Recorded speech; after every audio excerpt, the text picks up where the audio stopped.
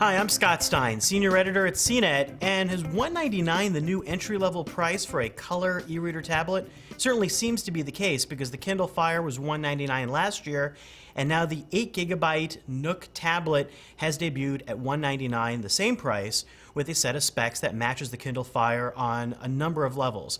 Last year's Nook tablet was 16GB in its storage capacity and cost $250. This 8GB version halves the internal storage. It also halves the amount of RAM down to 512 megabytes as opposed to 1 gig. Now RAM you may not really notice. In fact, on our test unit here, it seems like apps work reasonably well. It's a matter of expectation and relative zippiness. But storage, you will notice.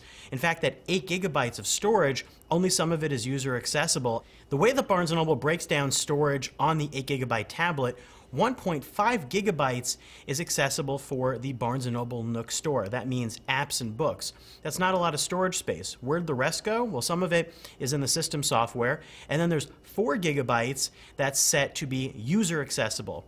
Now, as you may know, if you are a Barnes & Noble Nook tablet user, or you may not know, there are no cloud music download services or video download services like you get on the Kindle Fire. Sure, there's Netflix, Hulu+, Pandora, a lot of ways to stream music.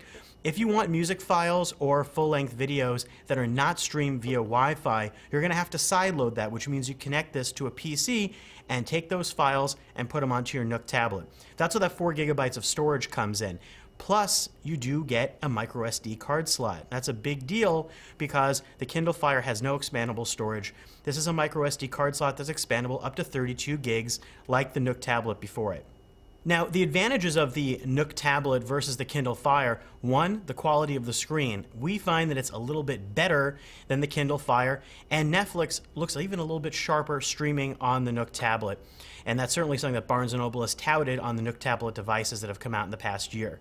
Now, the cons: you're not going to have that cloud music and video service, so if you want to download a movie, say, and watch it on a plane, it's a little harder to do on this. In fact, it's not possible unless you start using things like Netflix and Hulu+ right now, and those are subscription-based services.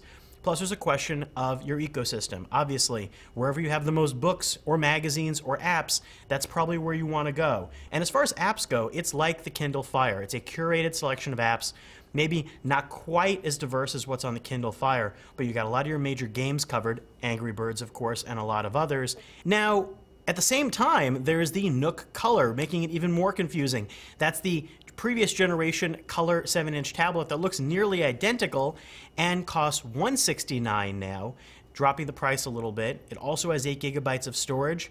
So what's the difference? The screen's not quite so great, the processor's a little slower. And honestly, for a $30 difference, you might just want to go with the newest generation one for app compatibility. The real question for users is going to come down to if you're going to buy a 16 gigabyte or an 8 gigabyte version. That attributable storage could be a big deal. Allocating only 1.5 gigabytes of storage to Nook Store apps is very limiting. Now on the 16 gigabyte version, that jumps up to about 12 gigabytes, and that's a lot more space. Frankly, the Nook tablet is really nicely designed. I actually like it a little bit more in its overall feel than a Kindle Fire because of its clean lines, its dedicated volume buttons off to the side, and it's got that fun little carabiner over there. I think it's cute. I'm Scott Stein, and that's a look at the 8 gigabyte version of the Nook tablet that just became available at $199.